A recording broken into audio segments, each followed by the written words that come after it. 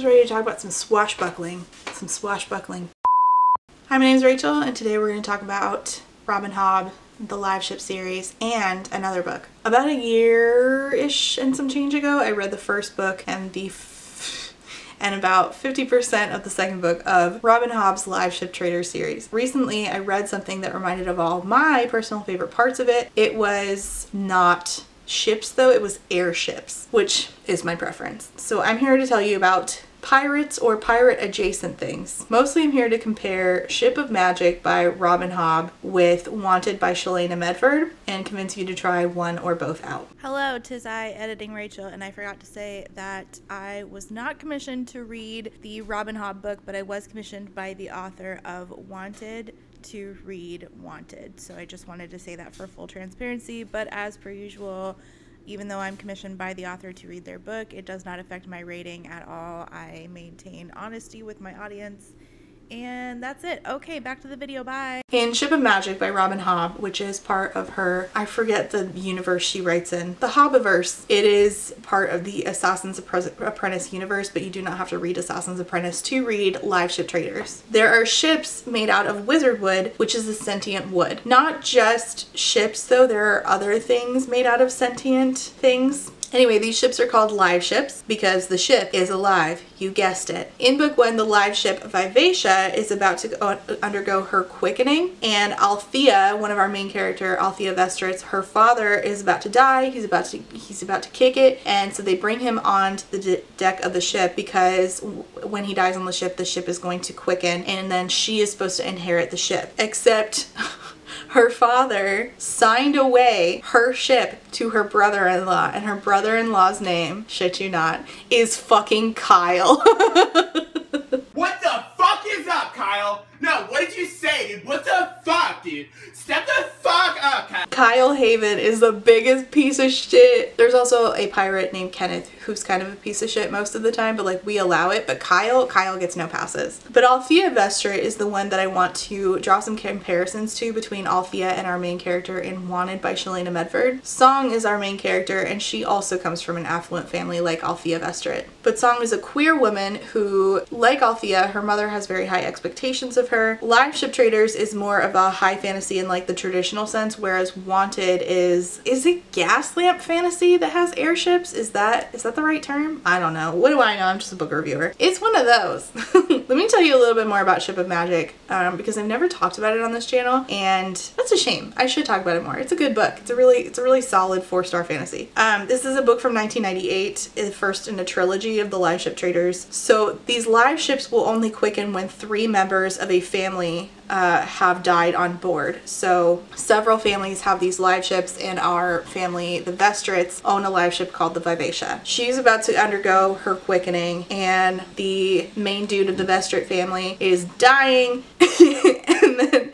it turns out that he signed away his ship that should have been his daughter's technically to his other daughter, which means that her husband, the piece of shit Kyle, what the fuck is up, Kyle? Gets to keep the ship. There's also other ships called the Paragon, who went mad and drowned his own crew, and then became, what is it called when you get like stuck on land? He can't sail. He's stuck. And he's also blind and on a deserted beach, and he's very lonely. It's very sad. You feel very bad for him. And there's a lot of like politicking and stuff. But Althea is really like who I feel. Althea and Kenneth are kind of like the main characters for me, at least. That's how I felt reading it. And they are, Kenneth is a pirate. Althea is a sailor.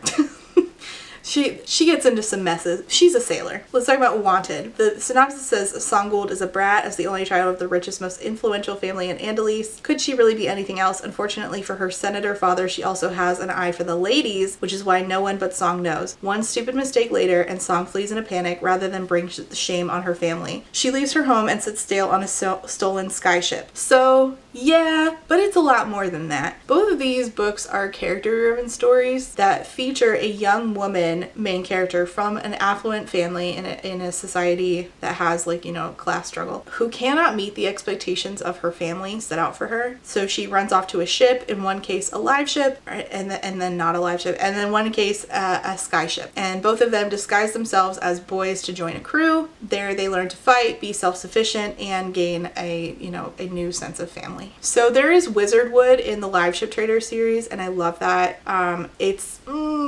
I wish I could tell you more, but I feel like if I tell you anything specific, it's gonna spoil it.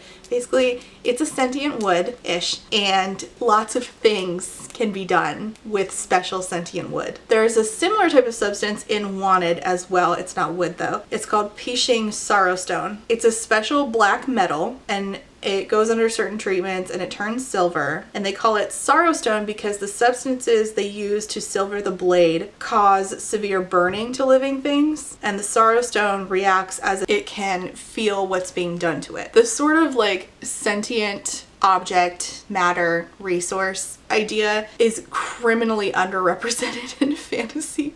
Having a resource that people use to make things that has like sort of a sentient quality to it, something that I love to see, and I rarely see it. It's obviously more represented in Ship of Magic than in Wanted because Sorrowstone is only used by this one particular character and told the main character about it, whereas like in Ship of Magic it's a major player throughout the series and throughout basically all of the point of views. But if that's an element that you like to see, I would recommend reading Wanted. An element that's similar between the two that gets explored more is like girl runs off to ship and joins a crew disguising herself as a boy so she can hide her real identity, in particular her affiliation to her actual family. These are done for two different reasons in these books, and Althea is much more altruistic than Song is. Althea basically got like burned by her family, so she was supposed to like inherit the live ship. They gave it to fuck ass Kyle. Fucking Kyle, oh my god. She's out here running around dressed up like a boy, just trying to do right.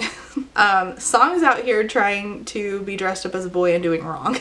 Like, right for her, but probably not morally okay. She kills a dude. She's like learning to fight so that she can save a friend she made at the beginning of the story. She's basically just like be gay, do crime. She is in fact gay, and while I love that, I also didn't love how quickly she would like find herself attached to another girl. I guess it kind of makes sense given that she's never really given those opportunities to do that growing up the way that she did, but every time a pretty girl crossed her path, Song was like, I'm ready to risk it all, and did. Althea, on the other hand, is definitely straight and has a thing for dudes. It's very actually, she is a dynamic that's very like Elizabeth Swann and Will Turner, which is, you know, the old staple for us bisexuals. There's a big theme about like the family that you're born in doesn't have to be the family that you keep, especially in Wanted. The found family aspect there, particularly like the stand-in father that Song finds, I thought that was such a great relationship, and by the end the parts that were like meant to elicit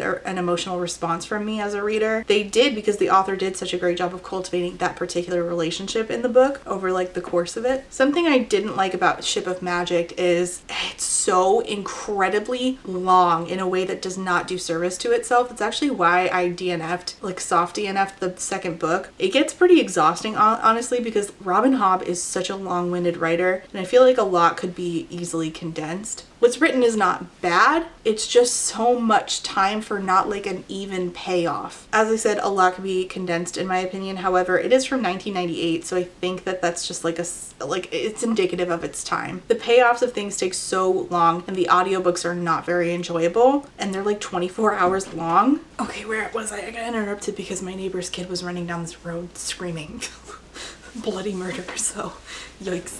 Okay, Robin Hobb's books are so long. The audiobooks are like 24 to 28 hours long, and I don't enjoy the audiobook narrator. Those books really could use a full cast audio, in my opinion, although when do I not advocate for full cast audio? With sound effects and a score. Make it a whole production. Come on, give the people what they want. The people is me. And it's just honestly not engaging as I would prefer in order to like have it's just so long for it to be just so not engaging. What happens isn't bad, it's just too long, and it's not even with the payoff. I know that I keep saying that, but like the balance of it is off. I don't know how else to describe that. There were some things I didn't love about Wanted either. I'm a piggy bitch.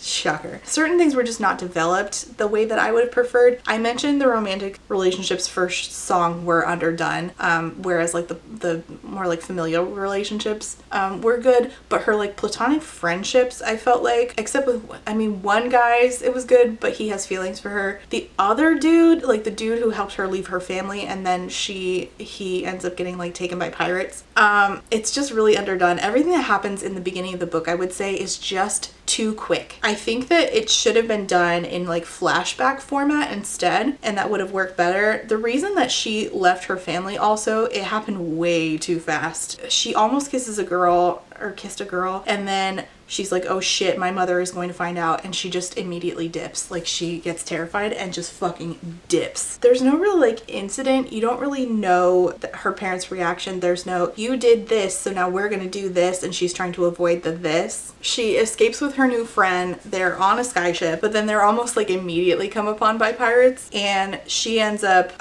for all intents and purposes, falling off the ship, and then her magic kicks in, and it saves her life, and then we spend the rest of the book not knowing if that guy is dead or alive. And she spends the majority of the book on adventures with like a crew trying to like find her true self by being in their ranks and finding family within them, and also she's dressed as a boy. I think that the book should have started at the part where she convinces their captain to let her be part of the ship, and like she says, you know, let me be part of the ship, help me find my friend, and then we'll find this treasure that my friend knows how to get to. And I think that the book should have started there, and then we should have gotten flashbacks to sort of like, how did I end up here kind of thing, and answering those questions along the way. And her magic is a little bit undercultivated in this book. I think that the best way for this to be better done is to have had more magic users throughout the book that she comes in contact with, sort of picking up things she learns from them. Like maybe her magic just manifested late in life. I don't really understand the magic in this world, and I think that having more characters with magic to sort of like fill in the gaps for her, but in that way fill in the gaps for the reader, would have just to simply have more characters come along and be like, blah blah blah, here's information. I'd honestly forget that she would have it, and then she'd need it for something. I'd be like, oh shit, I forgot that that was a thing. I think the best, I just don't really understand how like magic affects the world that she lives in, and I just think in general like the magic portion could have been a lot stronger. But I do think that despite the fact that I have critiques of these books, like when do I not have critiques of books? And despite the fact that I don't think that either of these series have great covers, like I don't know who was putting out covers in 1998, but what is going on there? Then again, even Sarah J Maas is getting like newer covers, and I think that they're terrible, so I don't know. Maybe start putting readers in charge of covers, y'all. Like, publishing needs to listen to readers more. So despite the fact that I don't think people are going to reach for these, either of these as a cover buy, I do think that what's inside of them are things that people are not doing enough in books that I would like to see more of. First of all, there's just not nearly enough of fantasy doing airships in my opinion. I mean, there's some, like I can think of Winterkeep by Kristen Cashore, that has airships in it, and a lot of things that appeal to me very personally, but there's just not enough fantasy doing airships. On top of that, the whole idea of like a sentient resource is criminally underdone, as I said, and the whole girl joining a ship dressing up as a guy, like all of these reasons, I would say that both of these are worth a read. They're doing things that you're just not seeing enough of in fiction, and I recommend both. If you can slog through all 24 hours of the Robin Hobb audiobook, I do think that it's worth it in like a general sense, just takes a long time to get through it. For these reasons, I recommend both, and if you like one, you might like the other. So I suggest trying them both out. Let me know if you have any recs with elements that I mentioned here, please leave them below because I love airships, I love skyships, and I'm just not, I don't get enough of the things that I like in books. When are the people going to write the books for me? Very specifically, I want to be catered to. Anyway, let me know if you've read either of these. Leave your comments and questions down below. Like and subscribe if you feel like doing that. If not, that's fine too. Okay, Patreon is down below if you want to join. You don't have to. Either way, that's fine. I'm just glad you're here, and okay, see you next time, I guess. Bye! Hi, it is me, Trash Can Rachel, and I'm here to say thank you for being a friend to my Therapy Goals patrons, and those are Alexander, Amanda, Ashley, Bubble Tea, Chris, Claire, Des Robert, DJ Krimmer, Emperor's New Blues, Eric, Harley, Jack and Jill, John E, Casey McKenzie, Kate W, Kelly K, Quinn, Lady Kittybug, Lek, Lula, Molly, Alice, Peggy Lou, Witch Bitch, Rain, Samar, Scarlett, Shiny, SMK, and Zachary. Thank you all so much for being a friend. And before I go, I have to say thank you for being a friend to my Potato Stars Marxist patrons, and those are AM Angel, Aiden, Alicia, Amanda B, Andy, Angelica, Anita, Artie the Ninth, Ashley H, Aubrey P, Ava, BB, Blythe, Bookish Barbie, Ray, Bree, Brenda, Bryn, Caitlin, Carlin, Catherine, Kathy, Chris, CJ, Colleen, Courtney, Corwin, Corey, Darren, Deborah, Diet God, Dorian, Dorothea, Ebby, Eden, Elise, Ember, Emily A, Emily L, Grace, Gracie, Hannah C, Hannah T, Harpy Kuro, Hello There Darling, Ilianaka, India Inks, JM Tennant, Jackal All Trades, Jay is on Olympus, JT, Jennifer T, Jenny G, Jillian, Jules, Kaylee, Kat, Katya, Kendra, Kylie, Ellenberg, Laughing Cat Dog, Laura, Lauren B, Library of Scars, Lisa, Liz, Lustful Octopus, Martin, Maddie, Marquita, Maz, Malara, Meow Meow, James, Nat, Natalie, Never, Nicole G, Nicole R, Nicole T, Nikki, Night and Binary, Paige E, Paige P, Foxglove, Pixel Stars, Puratheon, Quill, Rachel, Raquel, Rat Sarah, Reba, Rebecca, Ren, Robin, Rowan, Other Rowan, Samantha, Sarah H, Sarah K, Sarah the Bear, Scarlett, Shanae, Shannon, Shayna, Sheena K, Sean, Sierra, Stephanie, Talia, 3 Old Dogs, Toast, Trash Can Teddy, Sev, Valentine, and Writer A. Thank you all so much for being a friend.